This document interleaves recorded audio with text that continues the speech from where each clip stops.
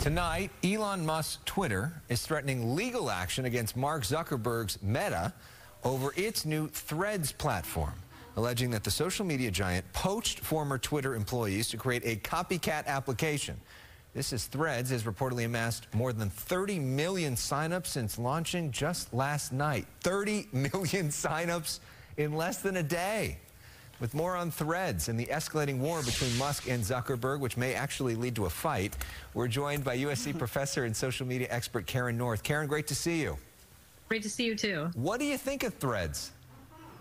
I mean, you know, I have my own opinion about it, which basically is that it could work. It could become basically the new Instagram or Instagram feature much more than the new Twitter, because Twitter is usually thought of as a social media app. But what it really is it's a way for people like you and other communicators to find a heads up or a headline or a story or a quote or a source to discuss news. And this is not that. Threads is all about connecting with your Instagram friends and having conversations on, you know, that are like private conversations outside of Instagram. But could it become that? I mean, is that the goal, to eventually drive the news cycle? Because Twitter, even though most sort of regular people aren't on Twitter, almost everybody in the news is. And so what happens on Twitter ends up leading every newscast. It ends up being disseminated in every social media feed. Could Threads become that eventually? That's my favorite question about this. You know, how could it? If the only way to log into Threads is to log in with your Instagram account, then you're limited only to Instagram users. And if it's all about connecting with your other friends and friends of friends on Instagram, then how does the person walking the streets in Ukraine who just saw something and posted their picture, or somebody, you know, in the Amazon, or somebody in a small town in Ohio, how do they post something for people to see if the only way that you can, if this is really all about connecting with your Instagram friends and all about having an Instagram account? So it really isn't set up the way that you and I want news to be able to come from anyone to all of you people who curate and tell the news stories for us. Although, aren't there like a billion Instagram users? Well, so yeah, so here's the thing. There are a billion Instagram users, but they're not representative of all walks of life, right? Yeah. What do you make of this lawsuit threat? Basically, Elon Musk saying a bunch of former Twitter people are now over at Threads creating a copycat. And is that illegal? Does this lawsuit have any merit? So as I always tell you, I'm not a lawyer, so I'm not 100% sure on the legal, you know, it's only illegal if there's an actual law against it, right?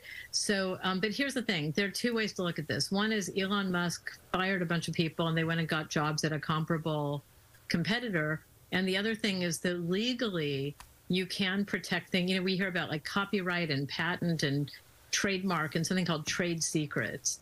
And Elon Musk is saying that people who knew his trade secrets, which are protected by law, walked over to a competitor and handed off the legally protected information.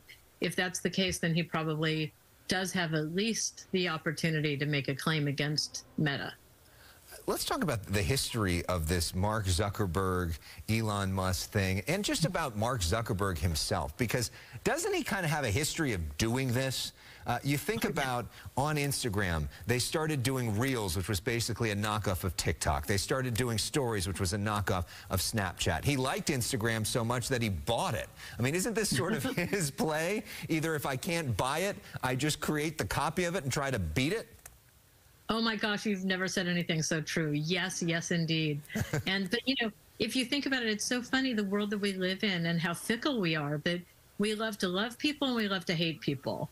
And right now, Elon Musk is, you know, it's so popular to be annoyed and, you know, upset and frustrated with him that somehow out of the blue, Mark Zuckerberg, who used to be the villain, has now emerged as the trusted elder statesman, you know. But it's for sure, he has been a master at looking at features that are popular on other apps and sites and just integrating them into the world that he owns.